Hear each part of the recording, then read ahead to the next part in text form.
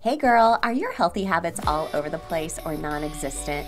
Do you wish you could find true food freedom, move your body for joy, and really just talk a little nicer to yourself? If you have tried to habit hack your health, but the strategies you've tried just haven't worked for you in your busy lifestyle, then this podcast is for you. Hey, I'm Emily Nichols, habit and fitness coach, behavior change specialist, and Taco Tuesday enthusiast. Hey, I'm here to tell you there is an easier way than what we've been taught about our health and our habits. How do I know? Well, because I've transformed my own life through habit hacking, and now my family gets the best of me, and I now help my clients do the same. I'm now going to teach you how to create healthy habits in less time, guilt-free for all seasons of your life. It's not your fault your habits haven't worked, my friend. We just have to do them differently. So, are you ready to feel empowered and transform your habits and life? Then let's do this. Hey gang, welcome to Habit Hack Thursday. I hope you are having a wonderful day. Hey, just a quick update for you. I am so grateful and so appreciative of all of the votes you all gave me this past month in the Hot Works virtual instructor competition that I am doing. And I'm so excited to tell you that I've made it on to the next round. So later this month, I'll be traveling to Texas to audition live and hopefully get one of the 7 spots to be a virtual instructor over the next year.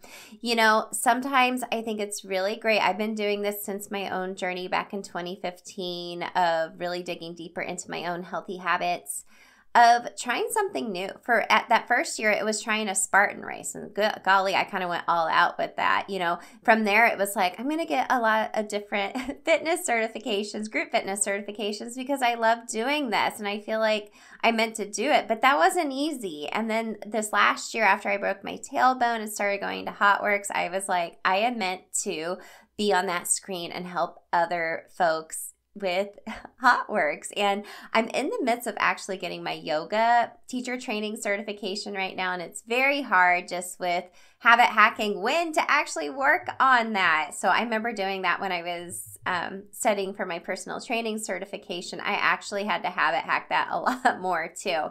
But this is not easy, but I think I need to talk the talk and walk the walk. If I'm going to tell you to try new things, do hard things, I'm going to do it too. So I'll let you know how it goes. But thank you so much for all of your support. I love teaching group fitness almost as much as I love talking about habits. I feel like they go hand in hand, that's for sure. And just thank you so much. I'll keep you guys updated on how things go. But today we're talking about food freedom, okay? We alternate our habit hacks every week, either around mindset, movement, or food freedom, and we're up for food freedom. Food freedom is always a hot topic. It's the most popular accelerator that we have. If you're like, what's an accelerator? It's my mini courses to help you accelerate your healthy habits. We dig deeper into my habit hacking system, which is focused around focusing on your basic fundamental needs, coming at it from a lens of atomic habits for women, and giving you actual habit strategies, habit loops within those 3 areas for you to start taking action. Because we know what we got to do, right? And when it comes to food, you're like, okay, I need to eat healthier. I need to like nourish my body, but I also don't want to restrict the rest of my life. So we habit hack that together. But in today's, and the accelerators, they're available in the show notes all day long, all the time for you. So go check it out. But in the Food Freedom Habits Accelerator, we actually dig deep into the subject we're talking about today. And that is, am I hungry? Or is this just a craving? Ooh, am I hungry or is this just a craving? Now, there's a bunch of other factors we dig deeper into inside of the accelerator in regards to curbing your cravings and ensuring that you have healthy habits in place, like mini meal preps and creating really simple meals like ingredient meals, and a lot of other like unpacking diet culture BS when it comes to eating as well. That's a subject for a whole nother day.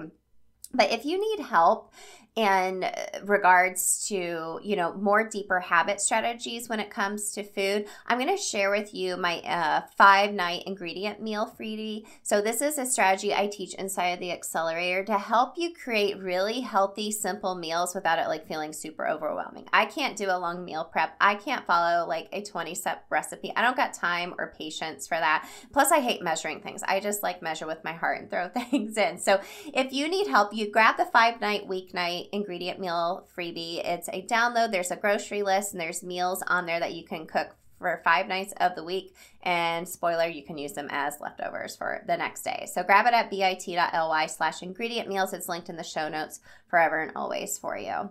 So when it comes to hunger and cravings, how do we tell the difference? Okay. So today we're going to talk about the difference between hunger and craving. And then I'm going to give you a couple of habit loops, one around hunger and one around cravings for when that hits. So first, let's just talk about the difference between them, and then we'll habit hack it together. So here's 6 ways. So number 1, it's an actual sensation. So hunger is like a physical sensation that arises gradually and maybe has symptoms like your tummy's growling, you have a feeling of emptiness, or even like lightheaded, right? I know I have felt all those when I've been hungry. Now, cravings, on the other hand, tend to be more specific and sudden desires for particular foods or flavors. Like if I see like an ad or like I'm on my period, I'm like, oh, like a chocolate chip ice cream cone sounds like really good right now. And I'm not hungry for that. That's like a craving and it just comes out of nowhere. It's not the actual physical sensation. I'm not like aching for an ice cream cone, right? Number 2, timing, okay? Hunger typically, occurs after several hours of not eating, right? And it may coincide with like your regular meal times. Like your tummy starts telling you, oh, it's about noon. This is when I usually eat lunch, right? Cravings, on the other hand, they can like pop up at any time, right? Regardless of how long it's been since your last meal. I don't know about you. I love chocolate chip cookies. Bob like, ooh, that sounds good. And I'm not hungry. It's not like a meal time for me. It just sounds good. Number 3, food preferences. So when you're like genuinely hungry, a variety of foods can satisfy your hunger, okay? We actually have a little hack inside of the Food Freedom Habits Accelerator called the fish and broccoli rule. You can only tell where we go from there. But opposite of that, cravings often involve like a strong like desire for a very specific type of food, right? Such as chocolate, pizza, ice cream, and so on. I don't know about you, like sweet or salty. I feel like when it comes to like cravings, you're either sweet or you're either salty. Me, it's always sweet. Always. Number 4, emotions. There's an emotional component to it. So cravings sometimes are more triggered by emotions or specific circumstances, such as like stress, boredom, seeing an ad for like a particular food. True hunger is just primarily driven by the physiological need for nourishment, right? It's one of our basic fundamental needs. I know you can relate to that one a lot. A lot of us are emotional eaters, and one thing to help you with that, just a little extra habit hacking coaching for you, is to track those emotional eating cues. We actually have an emotional cue tracker inside of the Food Freedom Habits Accelerator. Number 5, satisfaction. I can't get no. Okay. When you eat due to like hunger, right? You generally like feel pretty satisfied and full after consuming like an adequate amount of food, right? Cravings, however, may persist even after eating, and they are not necessarily related to a physiological need for sustenance. Like you don't feel like full unless you ate a ton after eating. You might feel like overfull and not satisfied, and that's a totally different feeling.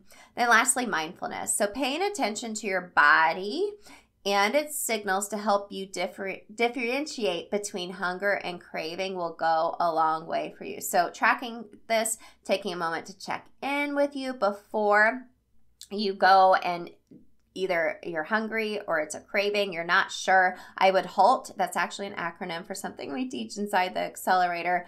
And ask yourself, are you actually feeling physical signs of hunger, or is it more of an intense desire for a specific food? Okay, so next, let's talk about a couple of habit loops. So we kind of talked about, okay, what are the differences? Now, how do we put this into action? Let's habit hack it together. You know how we do. So let's talk about a habit loop for hunger. So remember, a habit loop is a cue, routine, reward. This is basic habit strategy, but we take it next level because we do this from the female perspective, because we got to do habits differently, y'all. There's a lot of different components that go into what we do. So the cue, so this is for hunger. Cue. You're recognizing your body's hunger signals or cues. So it may be like a growling tummy, you have a decrease in energy levels, you're feeling like lethargic. Pay attention to these signs because those cues are what is the actual cue that is telling you, I am hungry, it's time for nourishment. The routine is engage in a routine of providing your body with a balanced and nutritious meal or snack. So I always like to pair a protein and a veggie, a protein and a fat together, always leading with protein because that is a lot more satiating for you. Then lastly, the reward. The reward for responding to hunger cues is providing your body with nourishment and energy, right? When you eat a balanced meal or snack, you feel satisfied. Your hunger is curbed. It's satisfied. You feel satiated and your energy goes up. So pay attention to how you feel after you eat and just noticing those increased energy levels, okay? Tracking this is super, super important. Next, habit loop for cravings. Ugh. So identify the cue. So the cue is the trigger that sets off the craving or the desire for a particular food. It could be a certain time of day. It could be an emotional state. It could be an environmental cue, like seeing a certain food, like on social media. Pay attention to what precedes your craving, right? A lot of times this is what some people would consider a bad habit, and we have to habit loop and habit hack this loop that you have and replace it with something healthier for you, okay? So identify what the cue is that is leading you to craving a certain food. Next, the routine. We want to modify the routine. So the routine is the action you take place when the craving hits, when that cue is telling you, oh, I'm craving chocolate chip cookies. So instead of immediately giving in to the craving, find alternative activities or behaviors that replace that routine. So if you typically are going for a sugary snack, like that is me, or like a bunch of potato chips if you're salty, try going for a short walk. I love a hot cup of green tea, just the process of making it. I love that. My clients know that's one of my favorite habit hacks. Practice deep breathing or just get off of social media if that is what is triggering you. And the reward is reward yourself differently, right? Because before you were rewarding yourself with maybe sugar that helped you, all that sugar helped boost the way you were feeling. You feel great and you're going to crash later though too, right? The new reward is the satisfaction or pleasure you derive from satisfying the craving. So we're going to do an alternate reward that gives you that sense of satisfaction as well. So if you're craving chocolate, have a small piece of dark chocolate if that is what you really want instead of a candy bar, right? You can also experiment with healthy alternatives that satisfy your craving, or on the other side, dig deeper into like, wow, I don't have a sugar crash later in the day. I feel so much better, okay? So I'm not saying totally restrict yourself. If a craving hits, like I said, have a piece of chocolate. Just don't have the whole dang candy bar because that can turn into a big habit in itself. And then you find yourself in a new habit loop of unhealthy habits that aren't serving you. So I hope this was helpful. Give you a little food for thought, something to chew on, something to think about. I don't want you to restrict yourself. It's okay to give in to your cravings here or there, but when we're constantly doing it, making a habit of it, that's where you find yourself in a habit loop of unhealthy habits. So friends, everything I talked about is linked in the show notes. If you want to try the ingredient meal freebie, go give it a shot. It's one of my most downloaded freebies because we don't got time to cook. We want simple. This is healthy. You guys will love it. Or grab the Food Freedom Habits Accelerator. It's my most popular accelerator, and I hope to see you soon, either inside the accelerator, one of the freebies, or just following along on Instagram at EmilyNichols22. All right, friends, have a great rest of your week. Hey girl, real quick before you go, did you know I have a secret podcast where I talk all about why most habit strategies don't work for us women? Spoiler alert, it's not our fault. Visit bit.ly/Atomic Habits for Women. It's linked in the show notes to access my secret podcast series and have your biggest aha moment about why and how women have to do habits differently. And if you love the podcast, the number one way you can thank me is to leave a rating and review in iTunes. That way more mamas can find the show. Love and appreciate you, friend. We'll see you next time.